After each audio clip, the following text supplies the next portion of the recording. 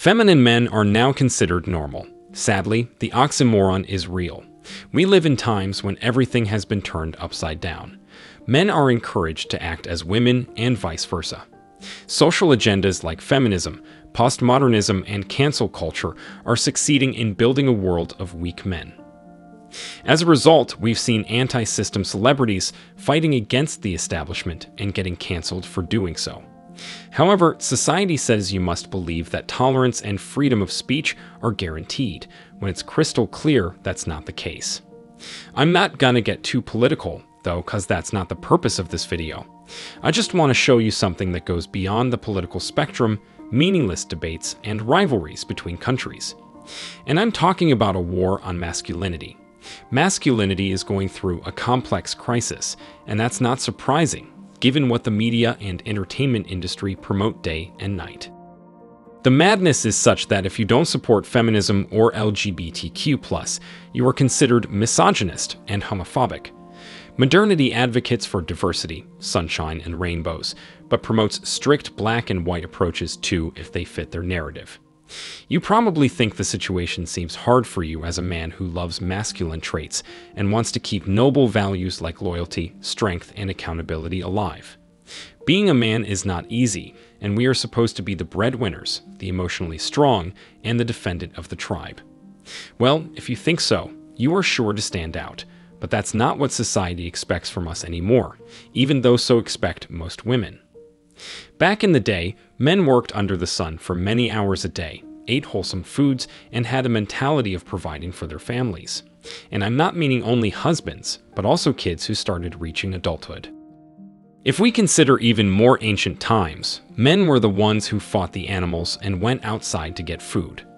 Essentially, they had to face lots of responsibilities, and as a consequence, developed a masculine frame as opposed to modern-day men who are just addicted to their phones, video games, and porn.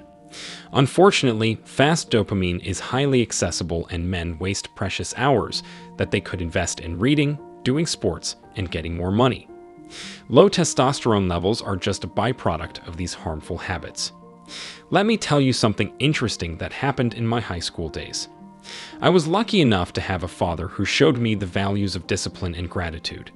He taught me the importance of eating all the food on my plate, since many kids around the world don't have the luxury to eat every day. On top of that, I joined my school's basketball team. He made me love sports. Do you wonder why I told you this? Here's the thing. Thanks to sports, I couldn't waste time on the streets as many kids did. Still to this day, they're struggling with addictions like alcohol and drugs, and even toxic women. In contrast, I do sports over 4 times a week, have a clean diet, and feel energized every single day. And yes, I don't have any pointless relationships. Thanks to sports, I learned social skills, teamwork, discipline, confidence, strategy, and much more. And that has helped me massively with building my masculinity and boosting my testosterone levels. These days, many teenagers and even young men are unable to do anything without the help of their parents. In fact, they are overprotected by parents who were told that scolding their kids is evil. Let's face it, if the kid misbehaves, he deserves to get scolded. Otherwise, he will end up being whimsical, capricious, and weak. Ever heard Jordan Peterson's "clean up your room" quote? Well, these soft men are not even able to do that because they're too busy getting rewards and feeding their lust in the virtual world. The school, tax, judicial, and tech systems are set up a certain way to kill our masculine instincts and just be docile slaves. Men are exiting the dating marketplace because of the headaches modern relationships cause. Women are getting more and more entitled because of feminism. And the list goes on and on. However, don't let despair invade you, since that's what global elites want. The people in charge of the world want more and more people to join their agendas, so they try to reach your brain all the time, even when you're using your phone thinking you choose what you consume.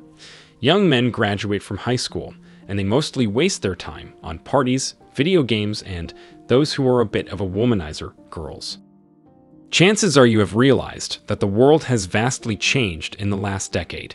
If you walk down the street, you can easily notice men wearing women's clothes, and that's accepted. Modern men are told that gender roles are an oppressive thing of the past, and we should embrace our feminine energy. As you can tell, it's all BS, but it seems that the majority thinks that fighting for this freedom is necessary. Listen up. Crying about this won't help, but so will taking action. How can you counterattack? What can you do to dodge all the lies and narratives modernity promotes? I confess it's not an easy task, but as men, we do what we gotta do no matter how we feel. Yes, propaganda is everywhere. Women want more and more privileges and no responsibilities. Many men are getting weaker and even more feminine by the day. And to be honest, the food we eat and the TV shows that we watch don't contribute to a successful comeback of masculinity. Rather, the opposite. None of this is accidental, it's all orchestrated. Not only institutions like universities, schools, and states support the decay of masculinity, but also many public figures, actors, and celebrities participate. There are millions of cogs in the wheel of this unhopeful fate they want for men. But let me ask you a few important questions. Have you gone your own way too? How do you feel about your environment? Does it encourage you to be a leader, or just to be a follower? If your environment doesn't help you become better and more masculine, it might not be right for you. If you want to be masculine, surround yourself with men of purpose who have their lives together. Automatically, you'll be the next one. The same applies if you choose weak men, and let me warn you, weak men are very dangerous. Why? Simply because they tend to have serious mental health issues, stab you in the back, and drain your energy. They're envious, manipulable, and obedient to authority. They basically do what they're told without questioning. Beware of them. In short, be selective with your relationships, because that will determine the value of your network. The current state of the world does not seem so encouraging, but you as a man have two options: succumb or fight. If you succumb, you accept the system that mistreats you and wants to deny your natural instincts. You choose to be submissive and give away power to people who pretend to care about you. In contrast, if you fight, you stand up for your rights, retain your power, and use it to your advantage. If that means going solo, improving your career, or making your own choices, go for it. I guarantee that if you go down this path of fighting, you'll build a happier life for yourself regardless of the degeneracy of the world. The battle is hard, but you're not alone. And before I wrap up this video, let me remember a famous quote. Tough times create strong men. Strong men create easy times. Easy times create weak men. Weak men create tough times. That's it for today's videos. What do you think? Ever realized the masculinity crisis? What habits have you implemented to protect your masculinity? Let me know in the comments section below. I wish you tremendous success. If you found this video useful, hit the like and subscribe buttons, comment, and share it. See you in the next video. Till next time.